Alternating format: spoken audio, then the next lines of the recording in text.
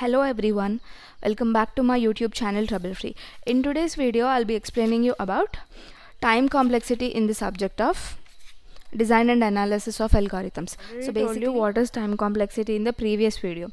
So in this video, we will learn in detail and what are the different types of time complexities we have and with example. Okay, so first, you already know this definition. Amount of time an algorithm is taking in order to complete its execution is called time complexity. If it is taking 5 minutes or 10 minutes, how much amount of time an algorithm is taking. But usually in terms of algorithms, we will not measure the time in minutes. Okay, we will be measuring it in the order of n or n square, like that. I'll explain you with example, don't worry. So first, in this we have three types of time complexities, guys. Okay, first one is the best case time complexity.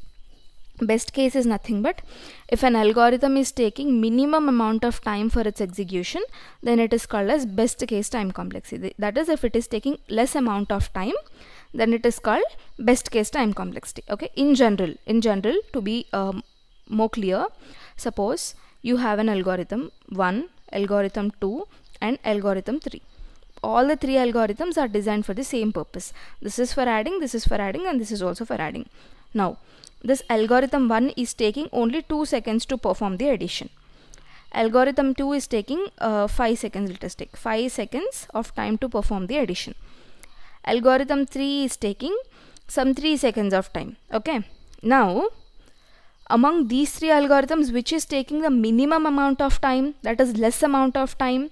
The first one. So this will come under the best case, that is, it has to take minimum amount of time. Okay, next comes the worst case. Worst case means it has to take maximum. So if an algorithm is taking maximum amount of time to complete its execution, then it is called as the worst case, that it is taking more amount of time. For example, here among these three algorithms, which is taking maximum amount of time, 5 seconds, algorithm 2 is taking, right? So this will come under the worst case. This will come under the best case. Are you guys getting it? Next, average case. So average case, if an algorithm is taking average amount of time, that is not less, not more. See here, 3 seconds we have for algorithm 3. 3 is not a minimum one, not the maximum one as well.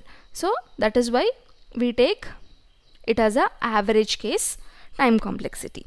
Okay, now let us take an example with linear search. So I guess you already know what is linear search. If no issues, I'll explain you. For example, you are having 1 2 3 4 5, right? Suppose if you want to search for a number 4. Okay, in linear search, what you will do is one by one you will search. First you will search with the first element. Is it matching? No. Second element matching? No. Third element matching? No. Fourth element? Yes, it is matching. So you will be searching element by element. Got it?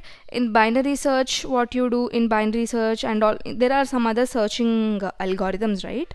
In that you will not do this one by one, you will not search. But in case of this linear search, you will be searching element one by one. This is linear search. Okay, now let us relate it with our time complexity. First case, suppose you are searching for element 1. Okay, for each search, let us take, we need 1 second of time.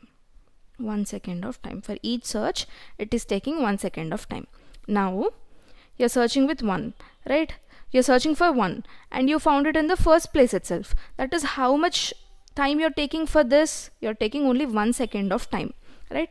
And next, if you want to search for element 5, okay, element 5 is not present here, it is not present here, it is not present here, it is not present here, but it is present here. That is 1 2 3 4 5. Total 5 seconds of time you're taking in order to search for element 5. Okay, suppose you want element 3. So for element 3, it is not present here, it is not here, but it is here. For this, it is taking 3 seconds of time. Okay, now what is the best case time complexity? First one, because it is taking only 1 second.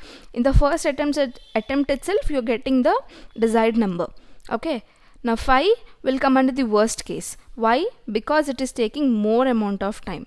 Okay, this will come under the best case. 3 will come under the average case time complexity. Why? It is taking average amount of time. Okay, that is only 3 seconds. It is not minimum, not maximum. Okay, so this is about time complexity, guys. Very, very, very simple. Okay, if it is taking maximum amount of time, best case. Sorry, minimum amount of time, best case. Maximum amount of time, that is more time, worst case. If it is taking average amount of time, it will come under average case. Okay, very simple.